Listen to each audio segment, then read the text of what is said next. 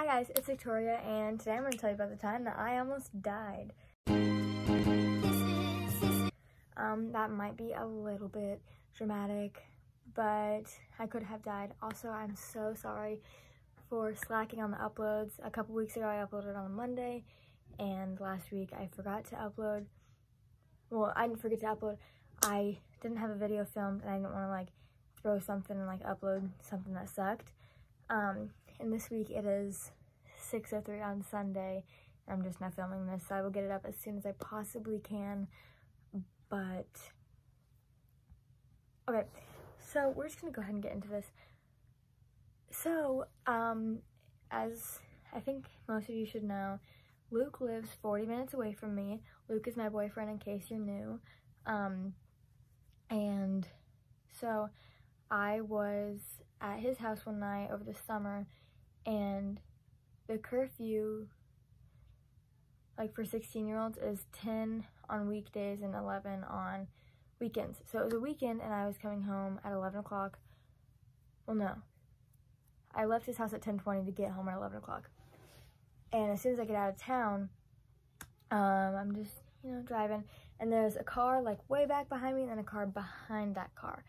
And then that car turned onto this road, so then there's a car, and there's a car way back behind me. And by the time, like, after like 10 minutes, by the time I had gotten to a stop sign, that car that was way back behind me was, like, against my bumper. Like, it was, like, on my butt. And their lights were so bright. So I started going, like, 30 so I could get them to pass me. And they wouldn't pass me. And I don't know if this really has anything to, like, do with it, but they weren't using their turn signals when they would turn, like, whenever I would turn. So that kind of freaked me out too. But yeah, so basically I'm going like 30, okay, on the highway, and this car is not passing me. They're, like, riding up against me, and I'm so, like, at first I'm like, okay, well, maybe they just live in this town, because, like, the stop sign's, like, right next to the town. Like, you have to drive, like, maybe a mile to get there after you turn. And I was like, okay, maybe they just live in this town, so, like, they're not too concerned about passing me, because, like, it's only gonna be, like, a minute. So I was like, okay, let's just say it's that. So then I get into the town, they don't turn. I get to the stop sign and turn out of the town, they turn behind me.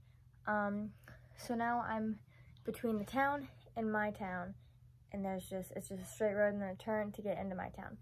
And so I'm still going like 30, and at this point I call my mom, and I'm like, okay, I might be late. Or I was like, I'm going to be late home because I'm driving 30 because there's a car, like, right up against me. Their lights are really bright. I'm trying to get them to pass me.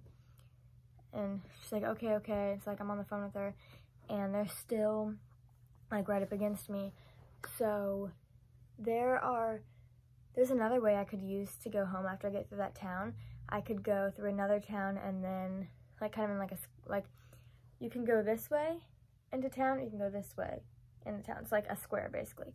And so I was like, okay, maybe they're going to my town, but, like, their lights are really bright. I'm, like, kind of freaked out at this point. So I turn. They turn behind me. I, at this point, start sobbing. And my mom's like, okay, I'm giving the phone to your dad. I'm gonna come meet you. And so I'm, like, sobbing on the phone with my dad. My mom comes out, and, so by the time I get through the town, and I'm almost home, my mom finally gets there and, like, swings in right behind them, but their lights, like, their license plate wasn't lit up, so we couldn't see the license plate. And then we crossed the railroad tracks, like, right into town.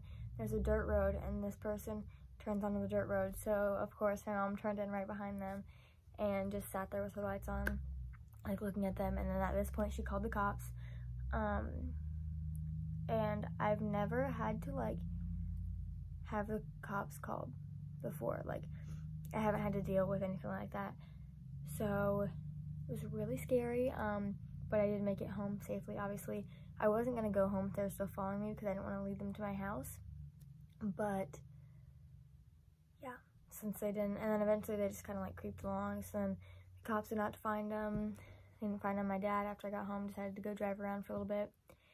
Never found him, so he's still out there somewhere, and I could die anytime. But yeah, I just thought I would share that experience with you guys, because it's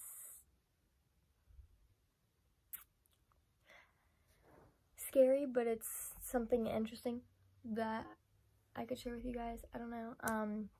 I'm sorry this video is so short, but yeah, I'm gonna get this video up as soon as possible. Hopefully you'll be seeing it on Sunday still. It might be on Monday. I'm really, really sorry. I'm gonna try to be better. But yeah, thank you guys so much for watching, and I will see you next week.